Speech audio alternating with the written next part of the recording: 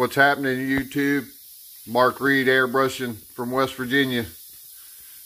Want to show y'all this Jeep Willys that I did about 7-8 years ago. 59 Willys, panel wagon. Turned it into a woody. Hand fabricated fender flares, all out of metal. This is a one-off, one of a kind.